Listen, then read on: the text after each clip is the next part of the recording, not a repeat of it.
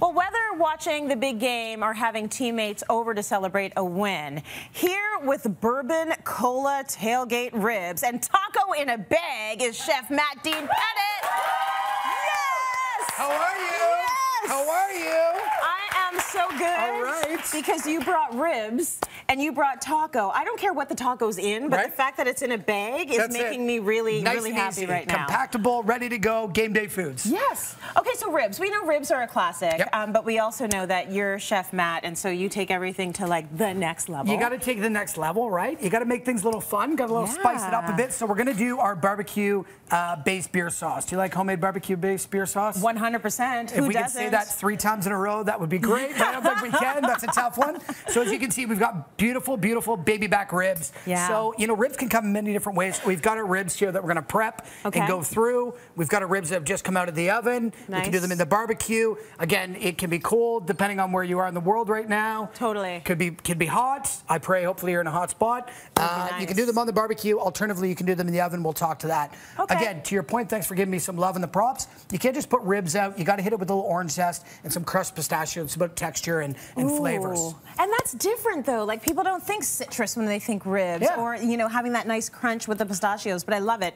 And to me, it all comes down to the sauce though. Absolutely. Right? It's so the fact that it's all sauce, because everybody can take ribs, you can buy ribs and you can prepare ribs, but it's about the sauce. It is about the sauce. So you're starting with ketchup? This sauce, you know exactly what you're doing here. Come on, you and you say you don't cook. So I really don't. This is a ketchup-based sauce. So this is a few simple ingredients. It looks pretty with all the stuff we do have out. Let's just turn this on a little bit. We'll get that going. 7, thank you. I'm going to get you to do just a slow little whisk on that. You got it. So as mentioned, we're going to put in our beer. So you've got about a cup and a half of ketchup. You've got a half a beer going in. You can pick anything. This is a lager.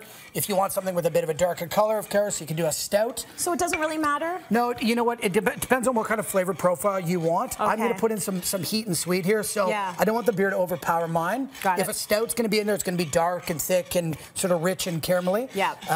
I want it to be, are you okay with heat? Yeah. Okay, we're going all the way in. Everybody in the pool. Put it in there. Put it in. That's a lot. That's a lot of... what is it? That is a lot of chili, ancho chili powder in that one. Okay. Really quite nice. A little bit of heat. A little bit of heat.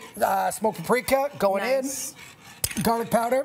Yeah. Thank you. I'm going to maybe turn that up just a wee bit. You got it. We're going to go brown sugar. So you've got your heat and sweet. Thank you. So brown sugar going in. That's a great element. Well, I love the sweetness. Right. You want a little bit of sweet with all that heat. Apple cider vinegar. Nice. Cut through. Thank you. Yeah. It's going to cut through some of that heat there. And we're going to go some molasses too. Oh, nice. Now, when it comes to the heat, do you want it to, like, are you the sort of guy that wants to be sweating with snot coming out of your nose while you're eating the ribs? Just like sweating just on TV. Sweating just on TV. So you don't want it like that super duper hot, No, I don't. For me, I like to be able to taste my food. Me too. I want to be able to, you know, get all the flavors, and I want to be able to pick up different things. But you still want balance. You do. So for somebody that wants to have some kind of heat, my only words of wisdom is have balance, right? Yeah. Sort of like we're going here. You want textures and different things when you finalize. So we let that just reduce. Just going to incorporate. Thank you for whisking, by the way. Yeah, no problem. Great job. So we're just going to bring that through. We've got our ribs. So what we've done, I'm just going to show you. So when you pull out your baby back ribs, there's a bit of a white film at the back called the membrane. You can either take that off. You can throw a knife underneath with paper towel and just pull that back. Personally, I like to keep it on. Okay. It keeps the meat a little more intact and tender. And keeps everything in one place. So I want to keep that on. We're going to pop these in the oven. As you can see, these are something that have just come out. But I want to make sure that we've got our ribs. I want to sauce them first. So there's an old way of thinking that you either sauce first or sauce after. I like to do a bit of both. Okay. So we'll turn that off. Good. You make sure you have that flavor. Right. So we'll do this a little bit of both. This is just getting nice and warm. Do you have a little spoon over there you can pass me? I do. Thank you very much. There you go. Thank you. So you put the sauce onto the ribs? I'm going to put the sauce on the ribs now. Okay. And then we would put these in the oven. So you can do it on the barbecue as mentioned, depending on where you are in the world. It might be a bit crazy if it's freezing outside. Well, you know, depending on where you are in the world, you might be the sort of person that barbecues no matter what the temperature is. That might be me. We all know, those people in our lives, that is right? Me.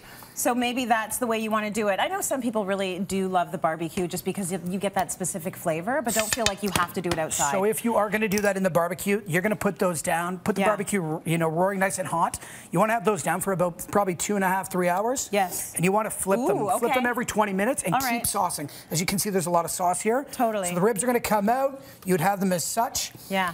Alternatively, you want to, at the end, you want to cut them, sauce them again. And then this is your final, because I want to get to the taco in a bag. So that looks amazing. Hit them with a little pistachio. And again, a little more citrus over here. Cityline.tv for that recipe. Okay. And we're going to move over to this one now because I want to know what, we all know what goes into a taco. You've got the beef, you've got the beans, you've got some guac going on, some avocado. But what's different about the way you've done it? So again, you can do this in any platter, you can do different things, but I like to make things sort of sharing, caring, do-it-yourself sort of style. Yeah. Also too, with this going on, sort of like the rib recipe, once it's in the oven or in the barbecue, you have more time for like drinking wine, chilling, game day. Yes. Put your feet up, hanging with your friends. Yeah. That's what game day to me is about. So make life easy. Work ahead, put everything in front. Yeah. You know, and let your guests do the taco bar. I like that. Right? So, I mean, you've done all the prep, and then everyone else can do the building or the assembly. Your kids can do the prep and let them chill.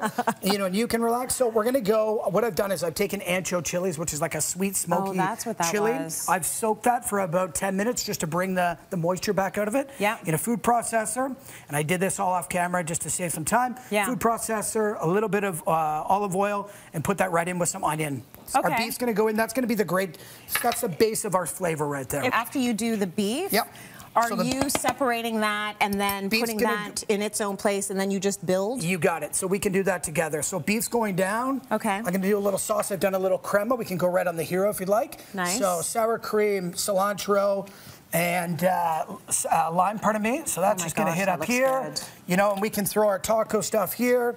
And the bag part, guys, is this is actually a chip bag. It is a chip bag. So you just busted open the corn chip bag. That's it. Bust it open. Use the corn chip for the nachos, and you threw everything Everything's into going there. in. Everything. It's literally the kitchen sink. Love it. As you can see, if you don't want to do one big platter, you can do the small little ones here. These are which cute. I'm doing, right? You can put them little individuals. This way you don't have to share. If you can find little chip bags that you want to do too for people, go ahead. Yeah. Tomatoes, sour cream, you know, all that good stuff. You're going to cook your meat, you know, just like you would any ground beef. So you want to get that down and cooking, Very nice. and just bring the heat up. But again, simple, easy. Game day treats. And it's all about making it a little bit different than the norm. Cityline.tv for these recipes. Chef Matt, you're awesome as always. Woo!